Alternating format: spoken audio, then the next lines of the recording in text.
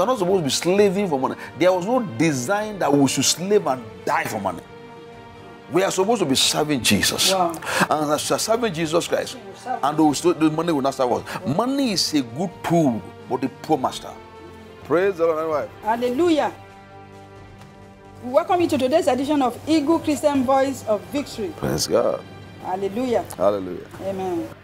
Victories are short for you. Amen. As you keep learning and doing the things you learn on this program. In Jesus' name. Amen. Another way to say, we are here by faith. Amen. Whatever is not of faith is sin. We are on this telecast by faith. To reach out, to be used by God. So that God can use this couple to touch your life and change your life for good. Amen. We began a series, we began sharing on the laws of prosperity. Prosperity laws. And where we're examining divine prosperity, financial prosperity. Do you want to say prosperity in life? It's not just money. Prosperity is good health. It's good marriage. Peace. Peace. You know, wellness, godly children, good, everything good, and all that. Nothing broken. It's the ability to meet your need, irrespective of the need. Wow. Any need that ever come, the supernatural ability to meet that need is prosperity.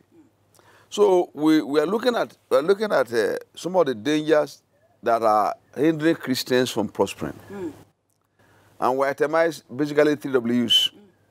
3 W's. Remember those W's? Don't waste money. Do not waste money. Don't worship money. Do not worship money. That's number one. And don't worry about money. Don't worry about money.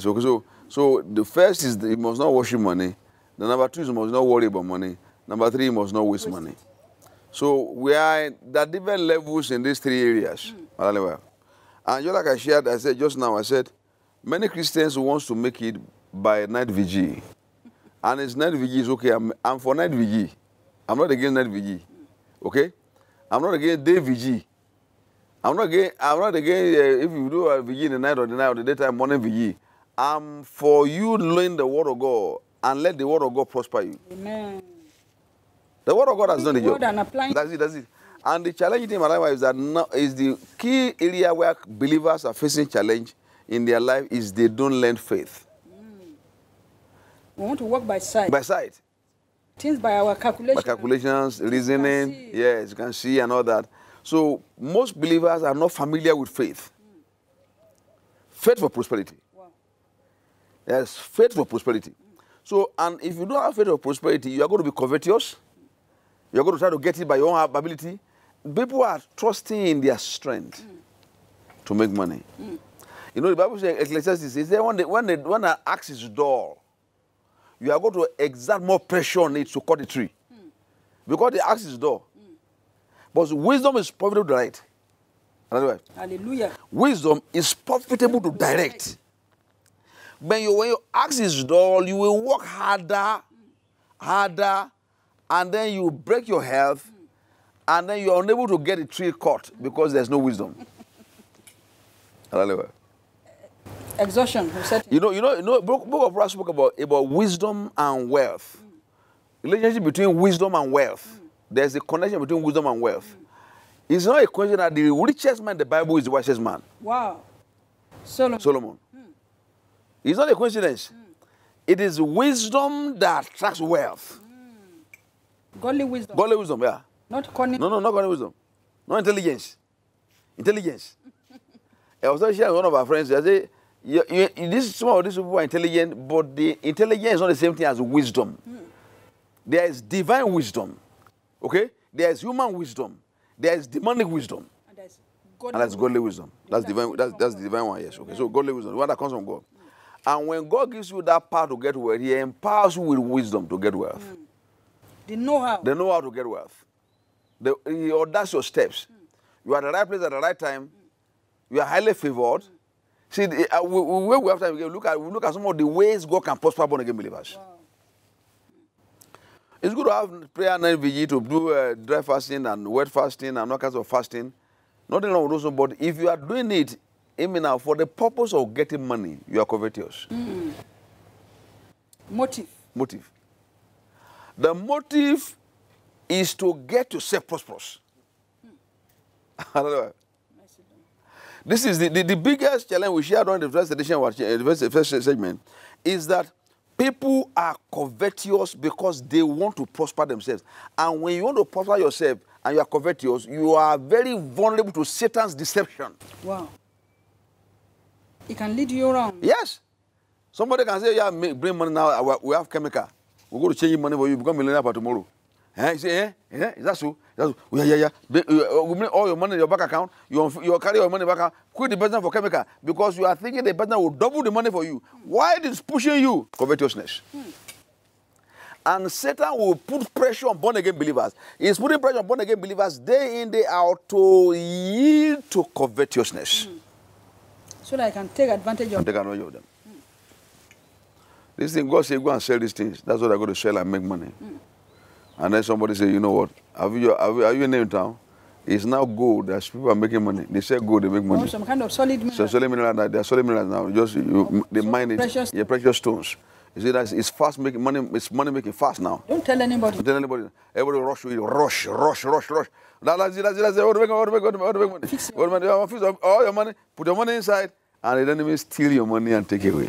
Because Satan is a thief. He's a robber. And he doesn't put gun on you directly. He takes money by trickery. You surrender. He persuades you. He persuades you. I surrender. That's it. So when you are covetous, you become more vulnerable to the enemy. Wow. You know that when those days when your children were young, you bought this VHS, it's a vernacular message. VHS vernacular message about these people that are coming, dramatizing this 419 was new that time. And then they just came, you know what, we just brought some diuresa, 12 diuresa in the pot. At the port. We want to clear it. We don't need money just for the clearing. And then when we clear it, we can give you like three or four out of them. Then the one man who used to have a cement industry. Sold it off. Sold the cement industry off, everything. Anything. Both the cement and the industry, and everything. So that we got the uresa from the port, and then we get the uresa. That's it. You now get a 3D uresa and everything. They want some market women who are selling clothes. You are all this thing are doing selling clothes and everything there. There is a fast-time means to get the job done. Waste of time. We have some things at the port. We don't need money for clearing. So when you are covetous, then the enemy finds you an easy prey. Wow. I don't know why. We've had staff that work with us where we run a business.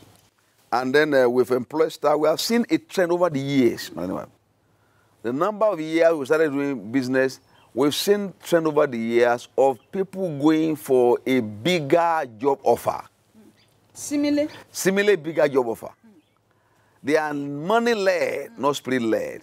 They are money-led, but not spirit-led. So they on hook.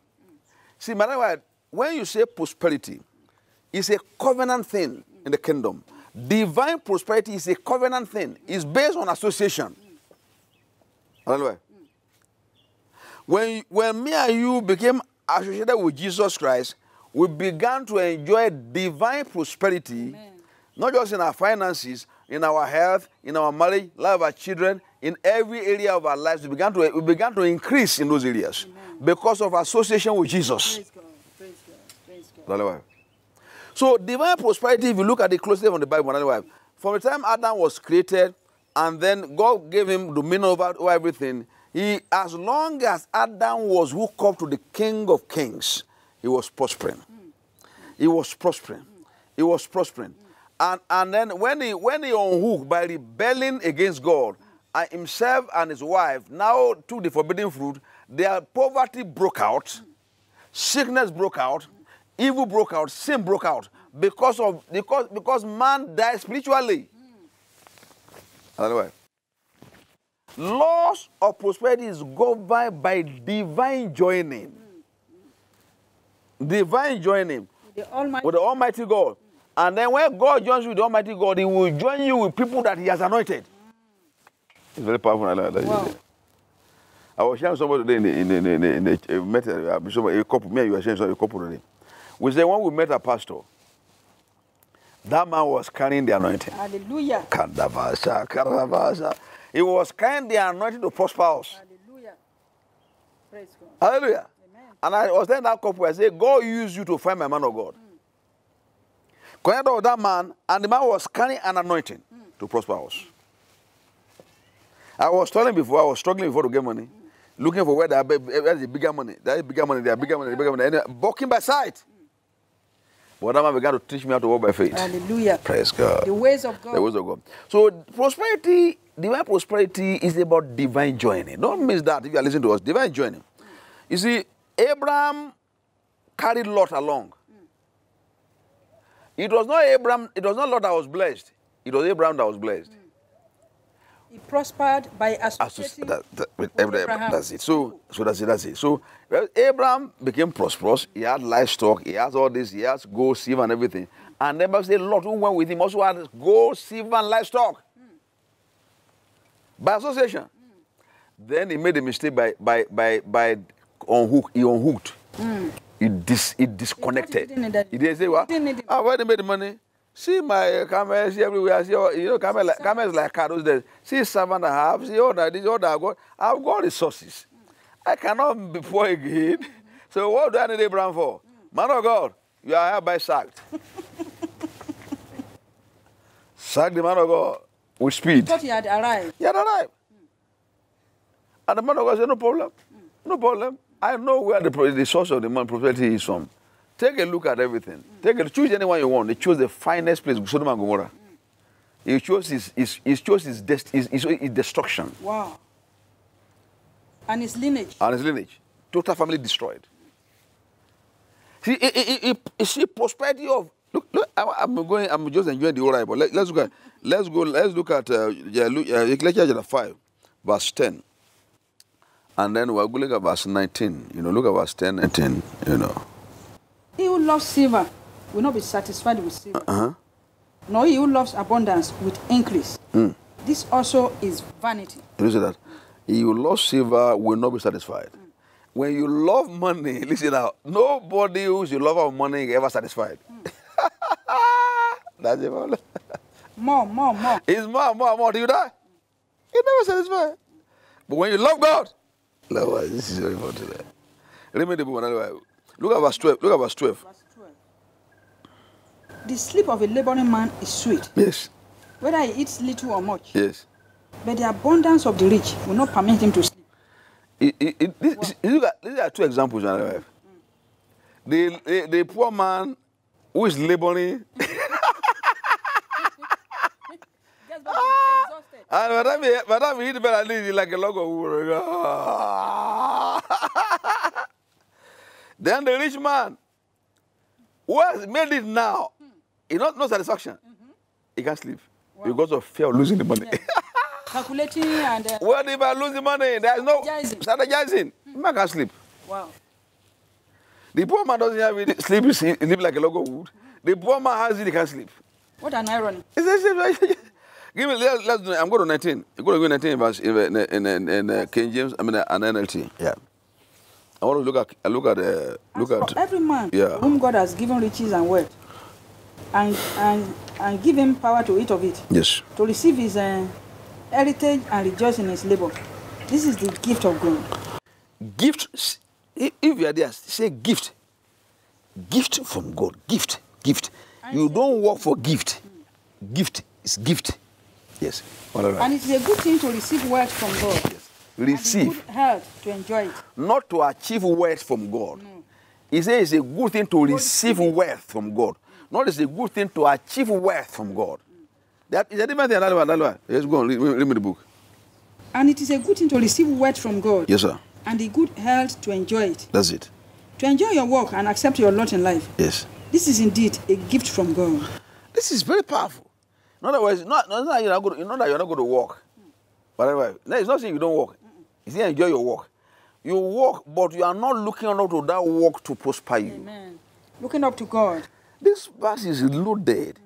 You are not looking for the work to prosper you because you cannot, madam wife, there is no way you can use one eye to look at up, another one to look at down. No, it's impossible. If you are working on straight, one eye down, the other one up. It's not possible. So if you focus on your work to prosper you, you miss it. And the devil will divert your attention from God so that you can spend more time focusing on the things you can see, people that you know, you can calculate, you fight with people, and all that you are doing in an attempt to make it. They call it hustle, spirit of hustle. See, I'm a hustler. When you say you're a hustler, then you are not depending on God. He says it's a good thing for every man who receives riches and wealth from God. You are a receiver, not an achiever. In born-again believers are not achievers, we are receivers. Amen. We are receivers of what Jesus has already finished. But if this thing we are teaching, anyway, how many Christians know it? Hidden from many. They don't know it. So they are like unbelievers. You read Luke the other time, and the same thing is in Matthew chapter 6, where you say you can't serve God and mammon, and they say don't worry about these things. The Gentiles are seeking them. Your Father knows that you need them, and it's going to add them to you. But seek first the kingdom. That's exactly what I did. See, it is a privilege, another wife, to be trained the way me and you are trained. Praise God. Praise God. It's a lifetime opportunity. To be trained the way we are trained, so that we are not hustlers. We have hustled before. Me and my wife. We have my. We were hustling like crazy. Hustle in Lagos, Ibadan, hustle everywhere. We are traveling up here to have to hustle to make it. You sell this one, sell this one. We were selling everything sellable. Everything we could sell. Here we are hustling to get money. And the Bible said the labor of a fool will weary him because he does not know how to get to the city. The labor of a fool is because he doesn't say, but here you read just now say we receive it from God. Number one. Number two, God the same God who gives you this money also gives you a health to enjoy it. Wow. Otherwise, check around and see how many people have this combination.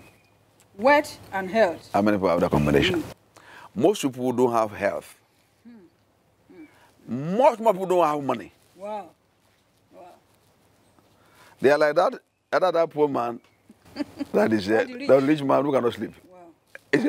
Sickness cannot develop. So you see, most people are in that combination of the two. They are the poor man. Say, man, no get problem. Poor man enter a palo with all the money he has made for the day. See, he want to kill thinking. You want to enjoy, make it to enjoy. Enter a palo, finish drinking, and then eat the bed. And snort it the following day. Wow. And then go right back. I remember as a young child when I was in secondary school, I went to do labor work in somewhere, they had vacation job. They were consulting this airport those days. This was, I think, early 70s or so. And then I was there, and then I was toiling this thing there. They gave us, we were paying us 3 naira. 3 naira was the total pay. Wow. 3 naira, total pay. And then I had to tear bread to eat because I didn't want to spend out of the money to eat buka. Struggling to see I could survive. And I see, after graduating in the university, we got married. Me and we got married in the 80s, and then after getting married, we entered toiling. Kandaba, Sakaraba. We want to make it. Toiling like crazy. And here my brother, my sister, God is not against you working. He wants you to be diligent in what you are doing. Don't miss that right now. But he's saying that he's one that gives you power to get wealth. It's an empowerment.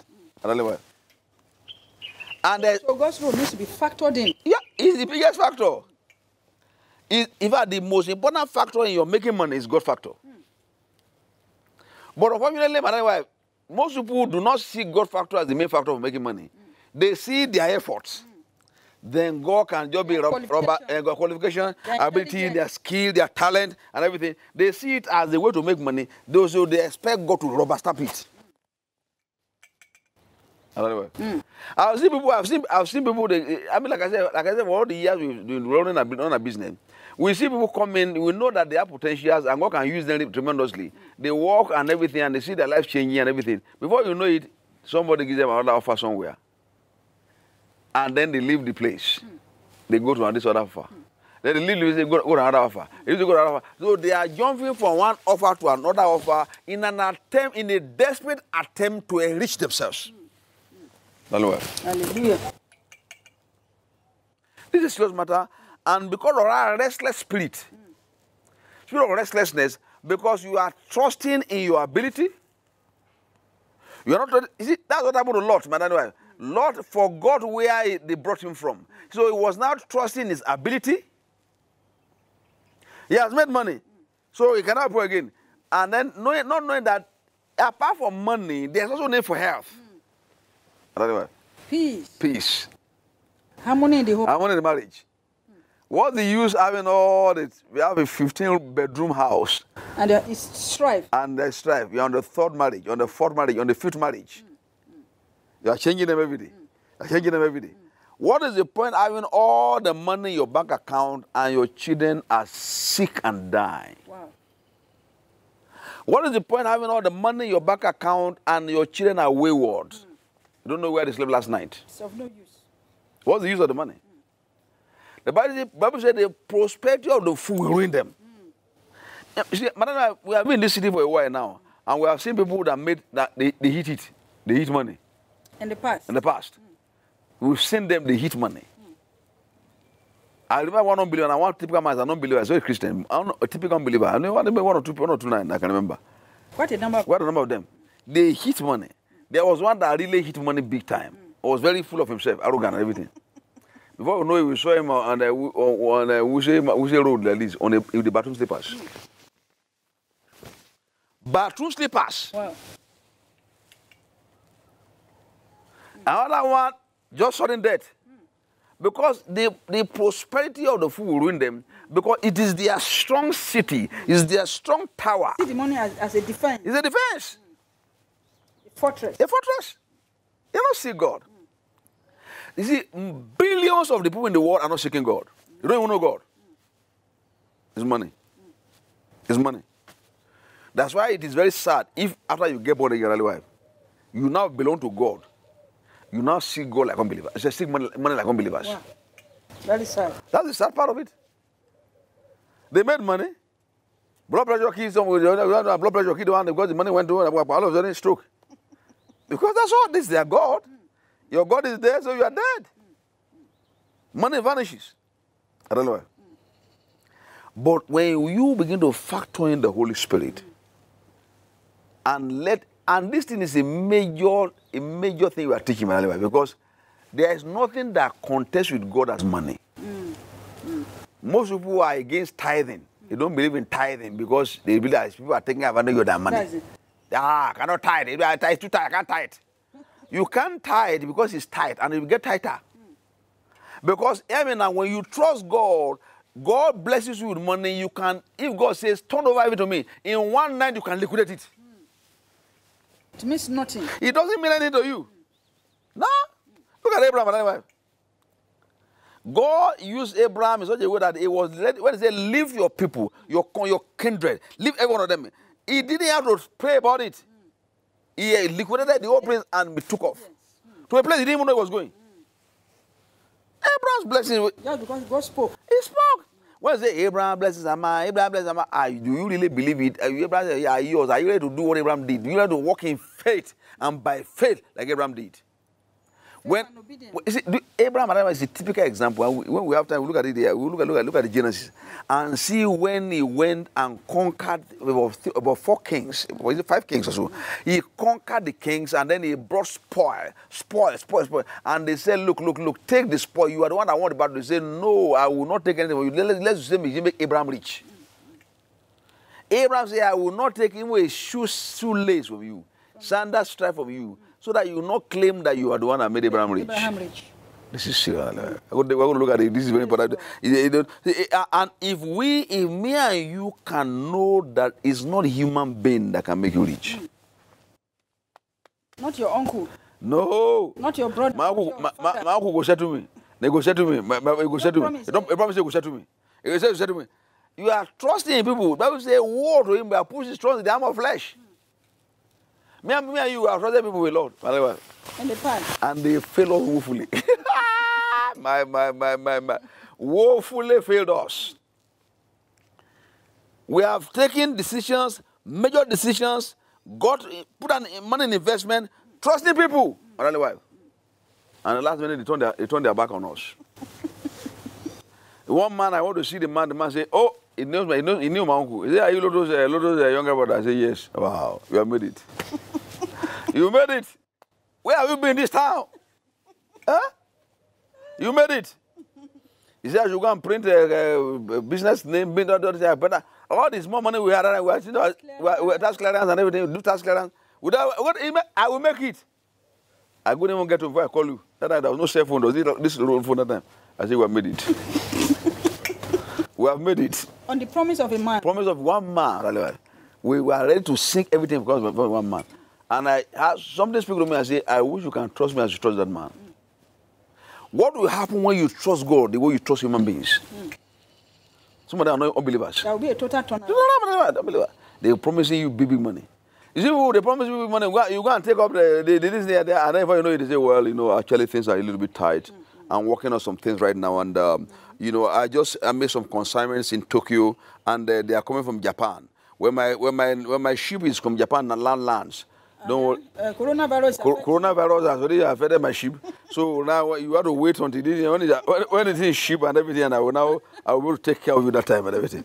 But what about when you realize that it's not a promise of a man, but that Jesus paid he paid everything for your poverty. He redeemed from poverty. Hallelujah. And you cannot begin to put your confident trust in the finished work of Jesus Christ. No man makes you rich, God makes you rich. Amen. And our time is gone. Time is gone. Sweet, but time is gone. If you are not born again, you are spiritually poor. And it's the worst poverty. It doesn't matter how much money you have. You are spiritually delinquent. There's a hell to shun and a heaven to gain. And hell is not for 1 year, 5 years, 10 billion years, it's forever. Once you step there, you can't move out. And religion cannot take you to anywhere. It takes you hell. Only Jesus. And I'm not saying Jesus as a prophet. Jesus as the Son of God that died for you can get you saved.